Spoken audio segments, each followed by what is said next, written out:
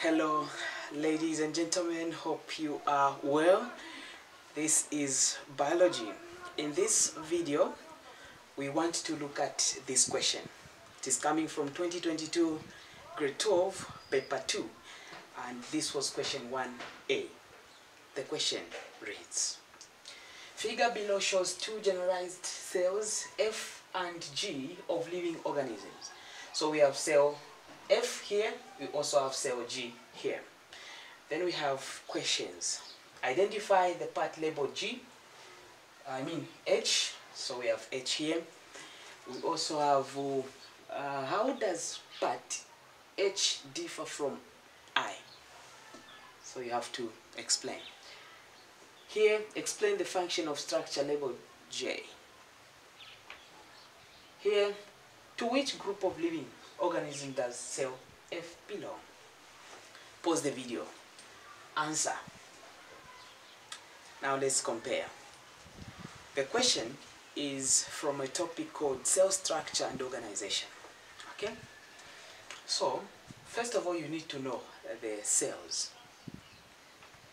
What type of a cell is this? Or what cell is this? Remember, generalize, eh? So, this is an animal cell.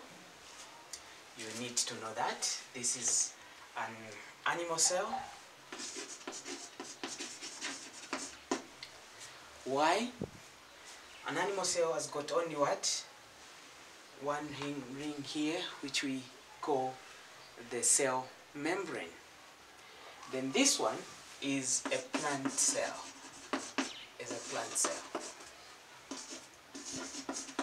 Okay?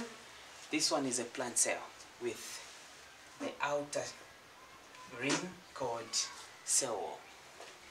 With that in mind, let's proceed. Identify the part labeled H.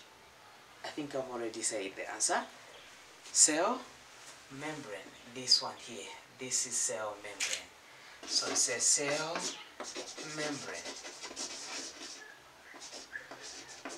Like this.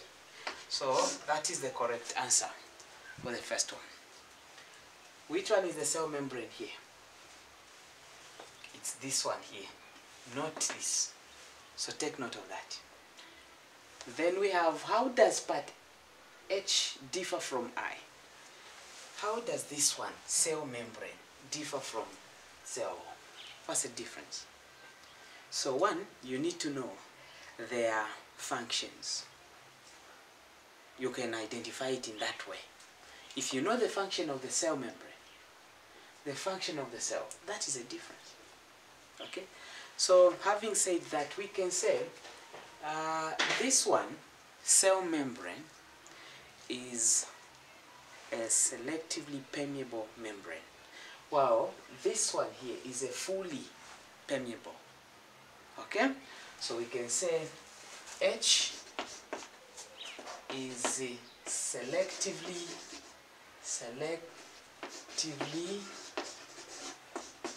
permeable, there must be R here, selective permeable membrane,